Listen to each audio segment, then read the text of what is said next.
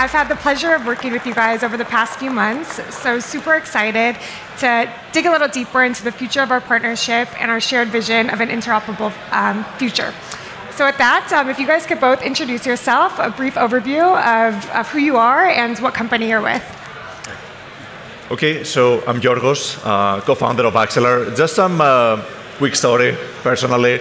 I was part of the founding team of Algorand back in the day, one of the first proof-of-stake blockchains to launch, and I was very familiar with your team back when the whole team was at Facebook working on the Libra project, because they were building some of the innovations on the consensus side. I was working on consensus as well. They were doing the hot stuff protocol back in the day, and it's just amazing to see all of the progress they've made over the last few years. I think it's safe to say now that the Mysten Labs team is at the forefront of innovation on the consensus protocol, and to me, they're the clear leader in consensus design, so very excited to be working with your team. So Axelar itself started as an idea when we were building Algorand, and when we launched Algorand, we recognized how hard it is to onboard new users to a blockchain, especially a non-EVM blockchain, right? You don't have MetaMask, it's very hard to onboard any application that's non-EVM, and our idea was to start Axelar to connect all chains, not just Algorand, right? So allow a developer to build anywhere, but allow any user from any blockchain, using any asset to access that application, right? So we built Axelar to build a layer that can connect virtually any blockchain. It's blockchain agnostic. We have 60 plus blockchains today, and it's built as a messaging layer. It's built as a platform on top of which you can build any cross-chain application, and that's what Squid did very recently with their application, and I'll pass it to Fig to talk a little bit how they're leveraging Axelar and what they're doing. Yeah, thanks for having us. My name is Fig, one of the co-founders of Squid. I'm an engineer, built some trading bots to get into crypto, and then got more interested in the infrastructure layer and DeFi, and really excited by what Axelar were building really early on. And it became really obvious to us in 2020 when Ethereum was getting adoption, new chains were popping up, and it wasn't just about scaling crypto, but actually innovating at the base layer, like Georgios was saying. So Sui is a perfect example of this. It's not just an EVM, another rollup, which is identical to everything else. It's new technology. It provides new use cases for builders to build with. And I was building DeFi at the time, and it was really clear that you don't just need messaging to be able to build cross-chain applications, but you actually need programmable money. And a cross-chain, USDC on Sui is not the same as USDC on Ethereum. So you need a swap to get between them. And then multiply that by the hundreds or thousands of chains that we already have. Squid built a layer which allows you to swap between any token on any chain, but also call any contract on any chain. So we're a set of developer tools. We're a front-end platform for people to use to bridge. We're working with hundreds of projects, and yeah, really excited to be launching on Sui. Great, thank you. And then could one of you guys dive a little bit deeper of how Axelar and Squid are connected, how you guys actually work together? Yeah, so Axelar itself is a platform, right? At the base, Axelar is passing messages from one chain to another, and using this messaging layer, you can build applications like Squid, right? So Squid can implement cross-chain swaps, where as a user, let's say you can send some funds on the Ethereum side, the funds would get locked in a contract, a message would be passed to Sui, where another contract could unlock the funds and send it to the user, right? But that's just one application you can build on top of Axelar. You can also imagine leveraging Squid to build cross-chain lending, where a user collateralizes some asset on Ethereum, Squid bridges the asset over, and it's used to open a position on Sui, right? So you can get a loan, or the other way around, right? Like we just had Nick on the stage talking about AUSD that's going to be launching on Sui soon. You should be able to collateralize an asset like AUSD on Sui and get a loan on any asset on any other chain. You could use Axelar as the messaging layer and Squid as the liquidity layer. Awesome. Covered it. And when we talk about Sui from a technical perspective, we often differentiate ourselves from programmability to performance to developer experience. So as you've been integrating with Sui, and initially, what attracted you to Sui? I'll start with you, Fig.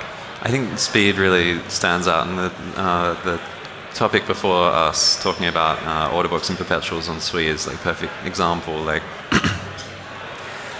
I think that AMMs are really an amazing technology, but order books are really, that's where the pros in TradFi are trading. So having Deepbook, and we'll talk about it later, I'm sure, on Sui allows us to do much more sophisticated swaps across chains, and we're able to leverage Axelar, who has a huge network of chains supported, and then specifically the order book technology on Sui, you can access that from any chain.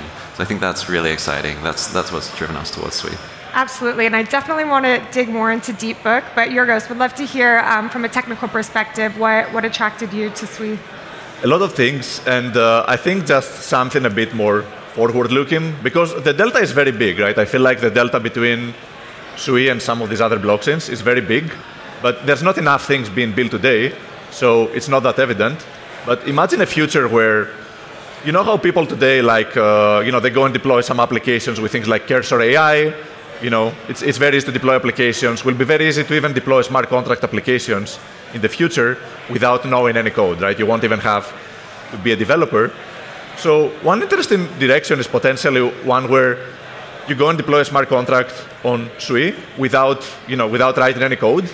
But I feel like Sui will have a big advantage there because the language is just very well structured, right? And imagine you will be able to deploy an application and with formal verification methods be able to audit the application and prove that it's correct. Sui is going to be able to do this much, much earlier than Solidity developer that will be able to do this with Solidity, right? And at that point, I think you just win immediately. So I do think there's going to be like a pivotal moment in time, especially like with all the growth in AI, where all the advantages of Move will become more pronounced, and I think there's going to be like a moment that your team can capitalize on. I don't know how far this is going to be, but I feel like it's going to be really, really easy to build with Sui in the near future. I agree.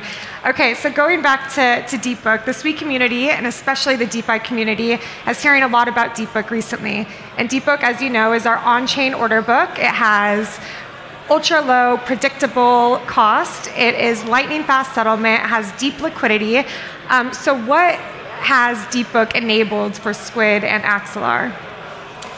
So for us, it's the combination of the liquidity, which if you think about as we add chains, now our mission is to make an interface where users interact with crypto as if they're on Binance or Coinbase, they're swapping assets, and they don't even necessarily know that they're going between chains. So we have to swap between, say, ETH on Ethereum to, say, BNB on BNB chain. And we want to find the best liquidity for that in the entire world. So get them the best price, no matter what blockchain, no matter what market maker. And what that ends up looking like is you've got Sui's Deepbook competing with liquidity for Uniswap, for another exchange somewhere else. And because of the speed and like the depth of liquidity and the cheapness, I think that you're going to see a lot of liquidity running through Sui and then back out into other chains. So you can sort of route through the most efficient DEX on any chain. This is something very specific to Squid. And order books, as I said before, much more efficient than AMMs. Yep. So it's going to bring more sophisticated market makers on board. We can get more assets with less inventory on chain, a bunch of it. So it sounds like it also helps the fragmentation problem. Yeah, exactly. Okay. Yeah, with AMMs, we need at least twice as many assets to be able to do the same thing. And bridging is known for having issues with fragmentation, and order books are the antidote to this. Okay. Anything to add, Georgios? Yeah, I mean, I think Fig covered it, but we've been working super closely with Squid, just helping them set up liquidity pools everywhere. And one thing that's very painful is that we always have to work with AMMs, right? And when you have AMMs, unfortunately, it's very hard to have deep liquidity at good rates, right? So with Deepbook, you can literally have order books, you can have like optimal competitive rates, right? What you can get on centralized exchanges, which will allow users to onboard massive amounts of liquidity to the chain, right? So I think the big unlock is that you can have arbitrary amounts of liquidity as long as you have the market makers and the demand, so that everyone can onboard to the chain. And again, this is going to be very important with new assets like AUSD. How are users going to onboard? Right. Especially given most users on Ethereum, they hold like USDC, USDT, ETH. We need to have a pair between some of these new assets like AUSD that are going to be very prominent in the ecosystem and USDC, USDT. So we're spending a lot of time making sure market makers are going to be available there. We'll have liquidity, and you can onboard users easily with one click to any asset on Sui, right? And for arbitrary size. So I think a lot of the growth will come from centralized exchanges and all these on-ramps that will allow people to onboard. But we need the decentralized on-ramps because, after all, you are building a DeFi ecosystem. You do want to onboard the DeFi users, and all of them are on the EVM side today, right? So we're making it as easy as possible for Sui to onboard users, to onboard all the DeFi users that today are on Ethereum and Solana. Great. And there's a lot of builders here. I know personally a lot of people have come up to me really excited to get involved with Axelar and Squid. So just what are some cool ideas or some inspiration for the builders here to leverage the Squid, Axelar, and DeepBook synergies? Anything where money's involved is where we're useful, I think. You think about if you're building an application on Sui and you want to get any user in crypto, even outside crypto, to access your application in one click, that's where we're really powerful. So if you're building NFTs, you can do payments from any token on any chain. They can log in with MetaMask and in one click spend their USDC on Arbitrum. Or lending, we talked about before. You can build lending markets so that you can give the best yield to any user on any chain. Just the basic, any crypto use case generally involves money, and that's where Squid and Axelar are perfect composability dev tools that you put inside your application. Yeah, really any DeFi use case, well, any use case in general, but we haven't seen that much with cross-chain NFTs, so if you know anyone doing cross-chain NFTs, let me know. But in general, interoperability is about user experience, right? We're not enabling any novel new powerful use cases, right? All the use cases will be built on the platforms like Sui by all the amazing builders that we have here. What Axelar and Squid really enable is seamless user experience in a world of fragmented liquidity, fragmented chains, and developer experiences, right? So as a simple example conceptually, imagine you're, let's say, the Aftermath team, right? And you have some exchange on Sui that has some benefits when compared to their EVM counterparts. You will be able to build a user experience where a user holds some asset on Ethereum, and they can go to their MetaMask. They should be able to connect to your application, issue a transaction, and under the hood, the asset gets bridged over from Ethereum to Sui. They open a position in your application, and they never even have to hold a Sui wallet, right? They can do it all from their liquidity hub on Ethereum. So it's really access any application from anywhere. And just to give you a concrete example of something we're working on with Squid and with DeepBook and with support of the Mysten Labs team is a global liquidity hub from any chain, right? So imagine a user wants to go from Ethereum to Solana, right? Start with ETH and then end with Sol. We need the liquidity hub to do the swap somewhere, right? So the most efficient place today to do this from a technological perspective is DeepBook, right? Because it's going to offer the best rates. So we can set up a pool between ETH and Sol, and it actually doesn't even need that much liquidity, right? Because remember, it's market makers doing that, and a user deposits some ETH on the Ethereum side, it gets bridged over to Sui, swapped over to Sol, and gets deposited on Solana, right? So we have an opportunity to make DeepBook a global liquidity layer, not just for Sui, but for users transacting on all other chains, right? And that's really the opportunity that we unlock with Axelar and Squid. And we are definitely very excited about that. A huge goal of ours as well. All right, and so you guys have the Interop Summit coming up on Thursday. It's also co-hosted by DeepBook and Sui as well, so you have an opportunity to learn more if you're interested in this conversation, interested in this topic. And you guys will be sticking around a little bit, right? So feel free to chat with Georgios, Fig, and myself.